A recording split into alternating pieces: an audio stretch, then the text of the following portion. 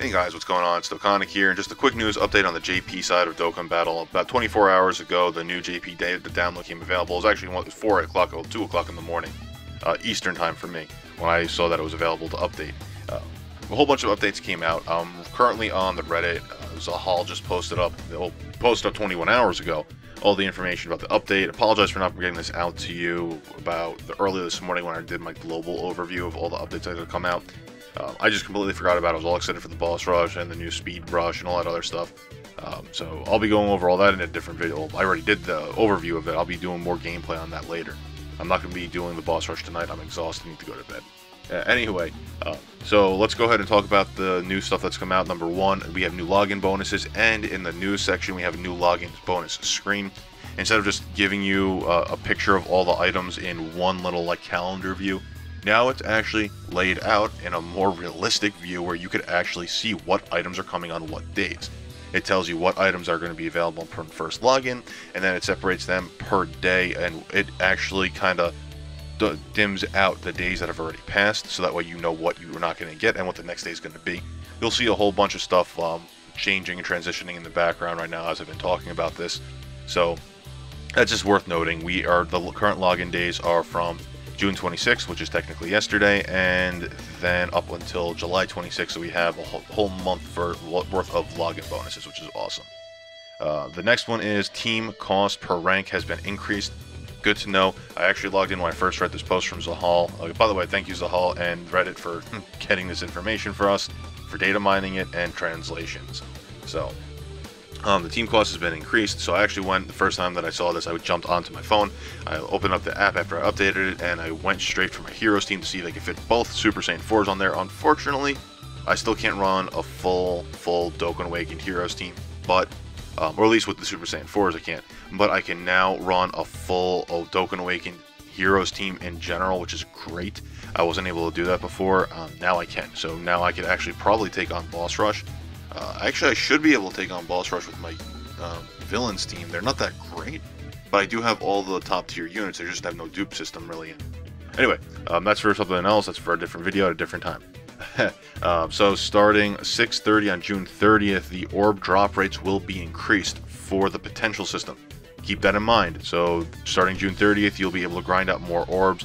Assuming it's because we have so many characters coming out, so many different teams, so many variety of teams that you could run. They're probably going to make that. Plus, I kind of think that Global gets more per drop anyway. Even though JP you could run it 3 times, I think that Global is getting more drops overall in that run. But anyway, that's just my thought on it. It might not be. I don't actually have the numbers to prove it. Number 4. Well, we're going to be going over the new missions in a little bit. If you guys haven't noticed, there is a new super tier in the missions area, but I'm going to go over that a little bit later, just because it's going to be more information. Let's go ahead and talk about the training system real quick. The training system has been updated. You'll see a card pop up over here to that video if you didn't see my overview of the new training system. Training items are now sorted by type. When you go to select the training item you want to use for a card, it automatically defaults to the actual type that the card is, the attribute type that the card is, so that way you can select just that specific type. Holy crap, that's awesome. When training, units will be given a super attack increase are now automatically sorted in a different section. So what that means is, you'll probably see up on the screen right now, when you choose the Super Saiyan Goku, and there's another Super Saiyan Goku that you can actually use for training, it will pop up on top of your Elder Kais, if you have Elder Kais available, to increase the super attacks. This is freaking great. You no longer have to search for the character that you want to try and increase the super attack up there, just right there on the top of the screen. It's just awesome. I've been that's been a thing that they've needed to do. I'm so happy that they updated the training system. You also no longer need a unit to train with. I really hope this comes out to Global soon, man. I'm telling you. I hate having to go and summon for freaking normals and rares in order to try and just train a unit up. It's just a pain in the butt. So you no longer need to do that. You can just use straight items. And it makes sense because, a lot of people do train on their own. And you can use up to 10 of a single item per slot, and you can choose up to 5 different slots. So you could use a total of 50 items. They have to be different though, can't be the same item. But let's say you have the candy canes, and let's say you have the good turtle shells, and then the Z swords. You could actually take full advantage of it, and you could use as many as you have if you need to. So that's cool. That actually makes it a lot easier, especially when you're using the the gravity chamber, the hyperbolic time chamber, anything like that. It's a lot easier on that because you could actually utilize it more items with less of those chambers. It also makes the leveling of an LR a lot easier too, because you don't have to grind out like all those friends from the friend summons and all the items to you. Well, still items, but you don't have to use the hyperbolic time chamber for it all. Anyway, enough about that. I'm rambling. Upcoming events: the Saiyan Saga event and Broly.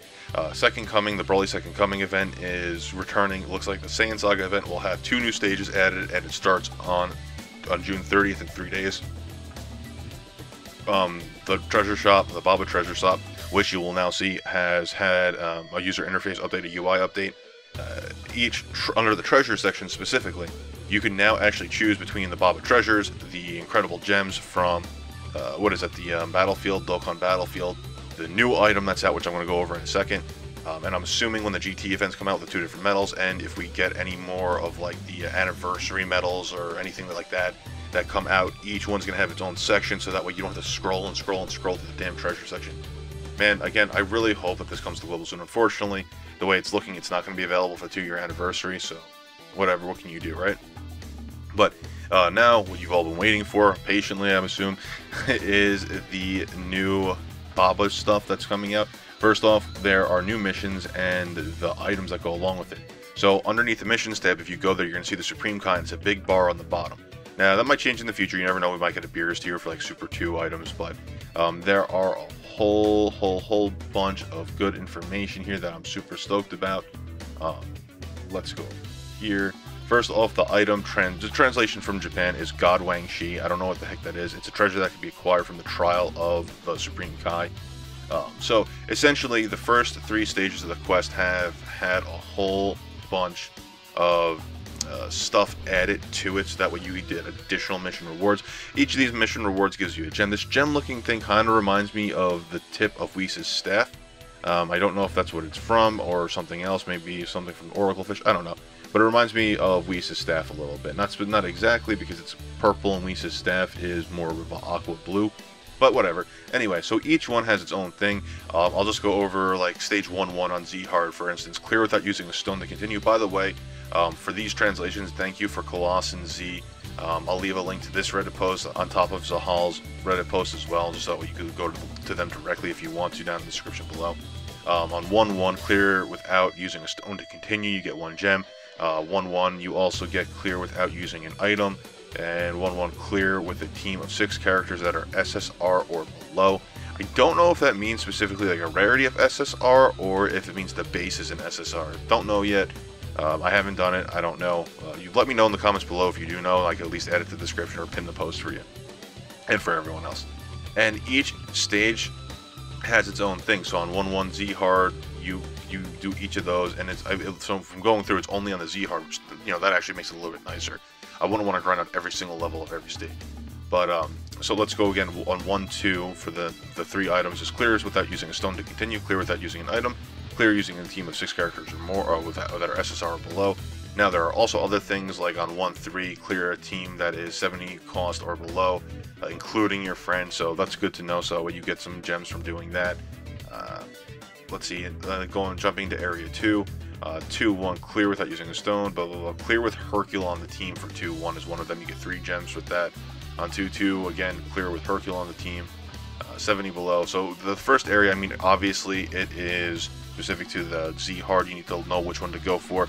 It's all translated, so yeah, you'll probably have to use this in order to know what you do, what teams to bring, unless you can read Japanese. Which, hey, you know what? Good for you. I wish I did. But yeah, each one has its own individual thing, which forces you to use specific skills. Like for one is on 3-4 Z-Hard, clear a team that has 3 or more characters Turtle School Link. So make sure you have 3 characters that have the Link skill Turtle School. So it's forcing you to use the characters you typically would never use, because you would never really have a reason to use them. But yeah, that's actually, I think that's everything that I wanted to go over here. Oh, those orbs, I'll just tell you right now, those orbs you use to purchase things. Like you can purchase Elder Kai. 30 orbs get you an Elder Kai, 50 orbs get you an Elder Kai. You can purchase character slots, you can purchase stamina up and individual team cost up.